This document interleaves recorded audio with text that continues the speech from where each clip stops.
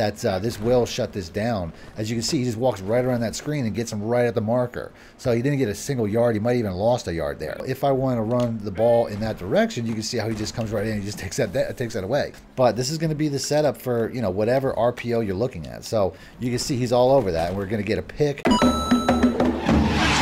For the fastest, cheapest, and most reliable coins in the market with a no-ban guaranteed delivery, check out my coin sponsor, moxp.com, and use discount code MONEYSHOT for 5% off your order. Link in the description below. Welcome back, Money Teams. This is Mad Money Shot. Stuff with the Mad Cheese as always. Got a very specific video for you guys today on how to stop RPO plays. If you're playing Madden right now, or pretty much for the last several months, you've probably run into a lot of RPO plays because they're one of the hardest plays to stop in the game. But at the end of the day, every play can be stopped, and I'm going to show you guys how to do that. I'm going to show you guys several methods, including some that I used in gameplays, and I went over quite a bit in some of my defensive gameplay videos. I have links to those popping up on screen at the end of the video if you guys want to see that. But at the end of the day, there's a lot of easy ways to stop RPOs if you use some of the methods I'm going to show you guys.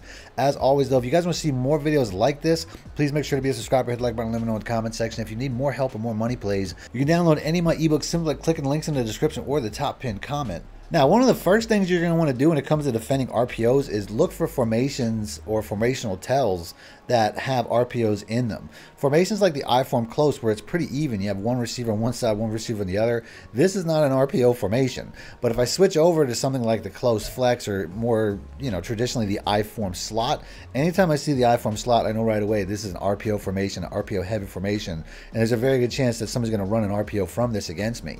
And that's based off the fact that there's two receivers on one side. Typically, you need more than one receiver on one side of the field for an RPO, and that's because one's going to be the bubble screen, typically going to be the slot receiver, and the other one's going to be blocking. So if you see a formation like this, that's right away a formational tell. This is if somebody's running an I-form slot against me, even before they even run it, I know that there's a very good chance that they're going to be running the stretch alert bubble or the dive alert bubble. If they're coming out in a lot of bunch formations, a lot of, you know, bunch TE packages, you have the RPO alert bubble once again. So it's like formations can really give away a lot. Now, the defense that I'm going to use is going to be the big nickel over G, and I'll show you guys a couple of different ways that you can stop RPO plays with just this formation. But realistically, you can use any defensive formation you want. I use the 3-4 odd quite a bit, which is something that I don't use as much. I really use that more around the goal line, but I'll show you that setup as well. But if you guys want more information on how to run the big nickel over G, I made a full breakdown of this already and some gameplays. I have another gameplay plan coming up. I'll try to leave links in the description as well as on screen at the end of the video if you guys want to check that out. For the big nickel over G, I really just have speed everywhere. I just want to make sure that I have a fast blitzing cornerback here, have some safeties into my linebacker spots, really not that difficult. You know, you can put a cornerback here if you need to borrow a safety to have in the linebacker spots, because you don't want linebackers here since they really can't jump in pass coverage and stuff like that. I find safety is definitely best right now. And the defense I'm going to use is going to be the same defense I use all the time in the SS Blitz 3. So let's go ahead and let's pick that. On the offensive side, like I said, we're using the Titans offensive playbook because they have a lot of really good RPO plays. Just put out a full breakdown of this. You guys can check that out. Links in the description if you guys want to see that. The offensive play we're going to go against is going to be one of the better ones, one of my personal favorites in the stretch alert bubble. And that's because you have options to run the ball, where this is a really good stretch run, or throw it to the bubble screen, which is also very good, unless I show you guys the defense I'm going to show you. So let's go and let's pick that. Now for this setup, all I'm really going to do, I'm going to do the exact same stuff that I always do. The reason that I like this particular defense is because you always have this blitzing cornerback, which can really help out with edge containment, especially on a play like this where it's pretty much naked to that side. There's really nobody out there. So if I don't do anything, if I just leave it like this, he's probably going to auto handoff, but there's a good chance that, as you can see right here, I can shoot that gap and basically, you know, help out and run support. But typically on a play like this, if I don't, if I'm not user controlling the offense, if the seam flat drops back like it does, a lot of times the computer would just throw it out. But you can see right here, I mean, he's gonna, you know, you're gonna have that opportunity. This is basically what people are gonna do. They're gonna read this defender. They're just gonna start this play, as I'm now controlling both guys. They're gonna start this play just watching that bubble screen, defender. And if that cornerback doesn't drop down on it right away, they're typically gonna take it and hope that they can just get outside and get a catch and run and make a guy miss. And that's pretty much all you really need to do.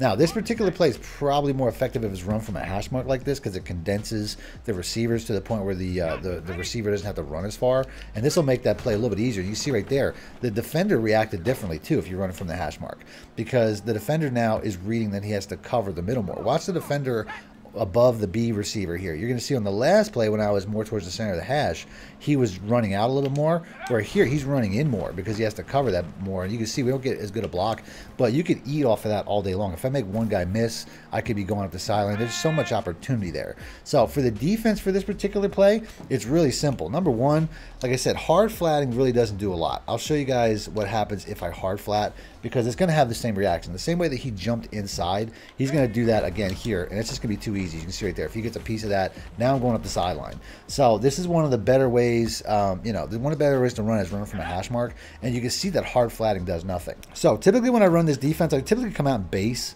to hide my personnel, but if I see a formation like this, I'm going to go out of this. I'm going to change my base. A lot of times I'll press first, but then I'll also base align so that this safety here goes out and it's kind of man matching right in front of this defender. And this is the depth that I want him at. I don't want to change that because if I bring him too close, he's going to be easier to block. So basically I'm going to leave him at the depth, the preset depth from that adjustment. And then I'm just going to basically put him on a man assignment to the B route.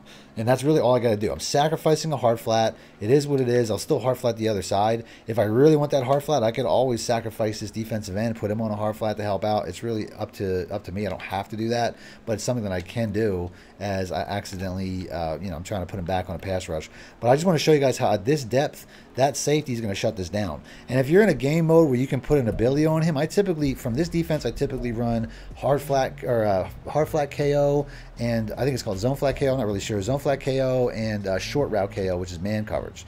So that way, whether I'm having a hard flat or whether I'm manning him like I am now, he's going to stop that play. And now you can see how you're going to, basically if I try to force that at this particular position, he's just going to match that. He's going to run right out. And he's going to shut that down. But you can see how, that basically shut that down. So we got to set this up one more time. Go ahead and put him on a man coverage one more time. Like I said, just to show you guys that this will shut this down. As you can see, he just walks right around that screen and gets him right at the marker. So he didn't get a single yard. He might even have lost a yard there. So that's one reliable way to take away a play like this. And with this blitz set up the way that it is, you're going to have a blitzing defender to help you with the, and also hard flat once again, but you'll have a blitzing defender to help you with the actual stretch run itself, which a lot of times will take that up. So if I want to run the ball in that direction, you can see how he just comes right in and he just takes that away. Now there are a lot of different type of RPOs, but if I go over to the concept screen and go to options, you're going to see that pretty much every RPO or stretch alert bubble, stretch alert screen, whatever, they all pretty much have the same setup where it's going to be the slot receiver running it 90% of the time. So the stretch alert bubble is that way. The RPO alert bubble, once again, you got the slot receiver running it same way. The RPO alert Omaha is the same way, where it's a slot receiver. The RPO zone alert Omaha, same way. They're all slot receivers, which is basically what I'm trying to point out. Once again, slot receiver on this play. If you go over to the RPO read, same thing. It's always a slot receiver.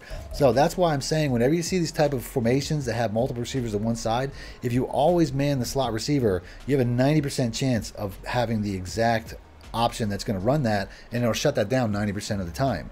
Now there are some other plays here you can see where it's like the power alert X looky. It's going to be the same concept. So if you're in a play like this, all you really got to do, once again, there's only one receiver, so it's not hard to tell. Just man him. I typically like to move him out again just to get him closer, but this is going to be the setup for, whatever RPO you're looking at. So on the other side, we're just going to go ahead, we're going to run this one time. You can see he's all over that, and we're going to get a pick, or we're going to get a knockout, because like I said, I typically keep, short route KO on that guy. So one way or the other, you're setting that trap, and the run defense is going to be pretty much the same because, you're running in that direction, but you're going to have to cover that user anyway. So like I said, that's a very easy way to stop RPOs. I don't use any other defense other than these two defenses, and I stop RPOs all day long, which I showed in a lot of different videos, a lot of gameplays. I actually have a gameplay popping up of a guy who ran pretty much RPOs all game. So if you guys want to see that, just click the links. And until next time, thanks for watching, man. My shit out. Need more help or just want to show your support? Then head over to my Patreon and join my team, where you can get exclusive content like ebooks and bonus plays, as well as early access to my vids and more. Link in the description below.